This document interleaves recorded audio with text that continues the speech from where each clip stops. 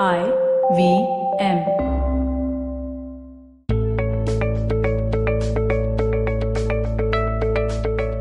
Hey everyone, how's the week going? I hope that you are ready for another positively unlimited dose, especially after the last episode where I made you see expectations from a whole new angle.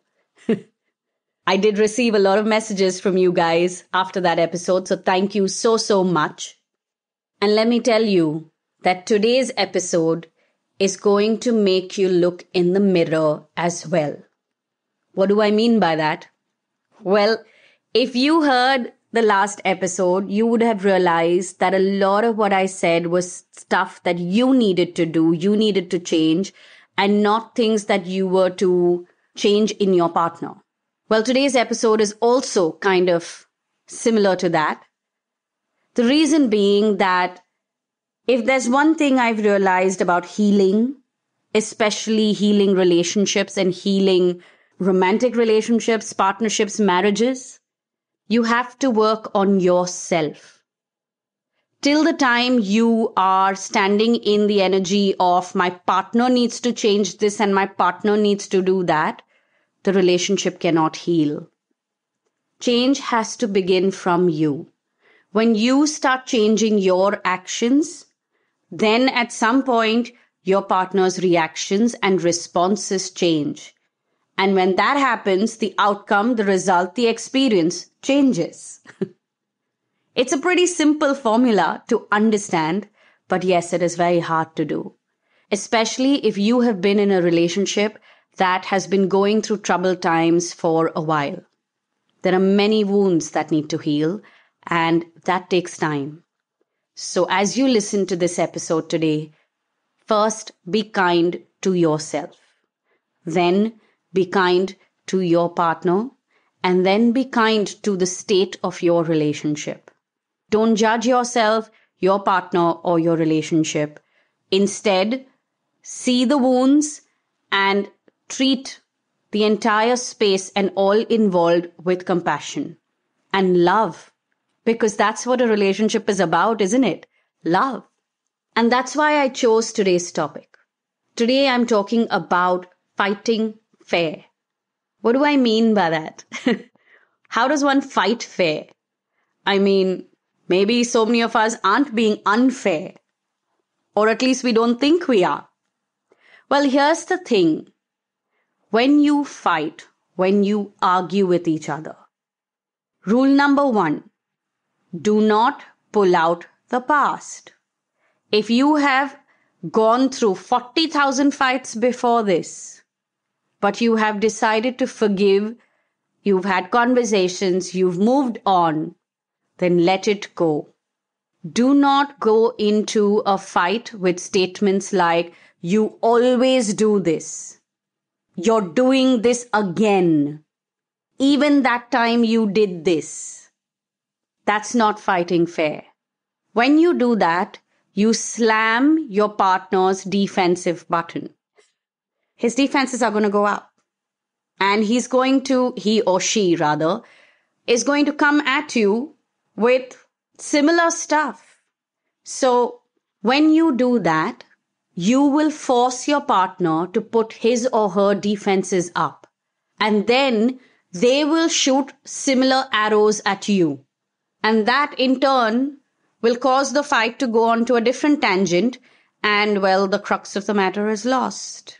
What did you all start fighting about is forgotten. By the way, couples forgetting what they started to fight about is a normal thing. It happens to all of us. You start with something, and somewhere in the middle, you find yourself in a whole different zone.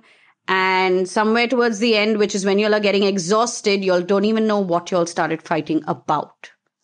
And that's another reason why it is important to fight fair. So rule number 1 was don't pull out the past. Don't make statements that pull out a person's past or the relationship's past.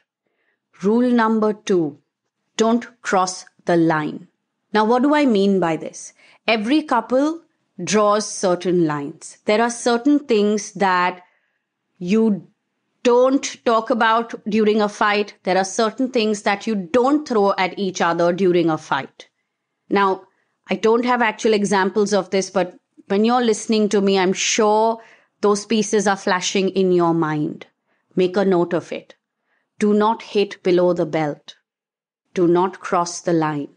You're not trying to break someone's spirit, especially not the person who you love, and you are not trying to pull their character down. So be careful. Crossing the line also means being abusive. Do not cross the line. Now, these are two really big don'ts. How about I tell you a few of the do's? When you are fighting fair, you know when to call a timeout. Yes, timeouts are legit. They don't mean that the partner does not want to solve the problem. It does not mean that the partner is trying to escape.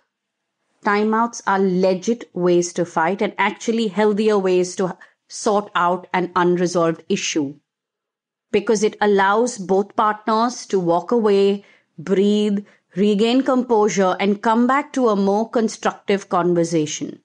So, if you need to call a timeout, call it.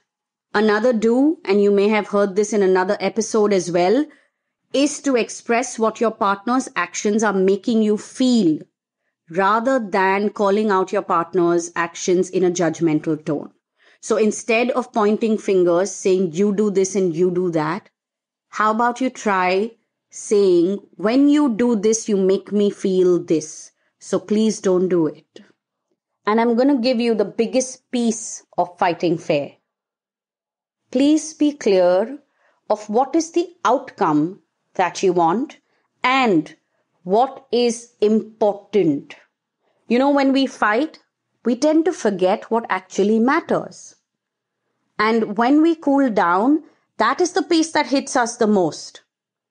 So please be very aware of what actually matters. Why did I ask you then to be aware of the outcome that you want? So that you can figure out whether the outcome is more important or what really matters is more important. And you can have your conversation accordingly. So there you have it. Few of my rules of fighting fair. I hope that this perspective helps you to change the way you are communicating in your relationship. That is what this week's episodes have been all about. However, I will also give you a little bonus. Episode 6 of Date Night, which is a video series I've put up on my Instagram, is about fighting fair. And while some of the things that I said in that episode and in today's episode here on this podcast may be the same, the examples are different and it gives you more perspective. So make sure you head to my Instagram and tune into episode 6 of Date Night series. Also, while you are tuned into this cycle of A to Z on the podcast, make sure that you watch all the episodes on my Date Night series as well. The Date Night series was actually the inspiration for this cycle of A to Z. So those 10 episodes have a lot of helpful tips and relationship hacks as well. And on that note, I'm going to head out from here. I hope that you don't experience any kind of fight this week in your relationship. But if you do, have the presence of mind to apply the rules of fighting fair.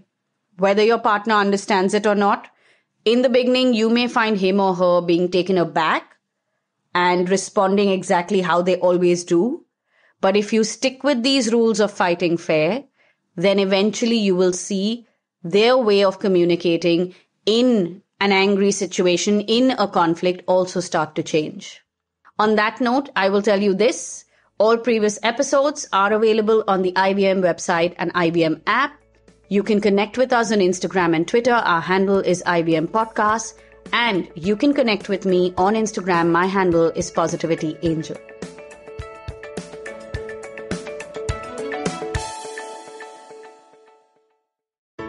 I hope you enjoyed that show. If you aren't following us on social media, please do. We're IVM Podcasts on Twitter, Facebook, and Instagram. And speaking of Instagram, Niharika Pandey joined Cyrus this week on Cyrus Says. Niharika is the strategic partner manager for Instagram India. Great conversation about the plans for Instagram in India. Karanjit Kaur joined the guys at Uncle Please Sit. Another really interesting conversation about the patriarchy. On Advertising is Dead, old friend Suchita Salwan showed up. Suchita is the founder of LBB. Great conversation she had with Varun. Definitely do check that out as well. Tanvi Lad, who is a nationally ranked badminton player, was on The Habit Code with Ashton Doctor. Great conversation. I would highly, highly recommend that. The Football Shitwall guys are back. They've been back for a few weeks, but definitely do check out their latest episode. Great conversation they had. On Aditi Surana's Absolutely Right, Manju Sara Rajan was the guest, and again, a great conversation was to be had over there. As always, great conversations all across the board. Check out some of the other stuff like Smile India and Know Your Kanun and All Things Policy. All of them had fresh episodes this week, but with that, I hope to see you again next week. Beta, did you know 79% of all scientists in NASA are Indian only? देखो, India में tax सिर्फ middle class भरती है. Everyone is just enjoying free यार. आजकल के youngsters are only interested in partying and enjoying. उनको देश की पड़ी ही नहीं है. बेटा तुम बस शादी कर लो, उसके बाद तो you can enjoy life like anything. I will tell you what this country needs. This country needs 15 years of dictatorship. That is the only way to become a superpower. See the Chinese, how much they've progressed. सुनो, तुमने ये WhatsApp forward देखा?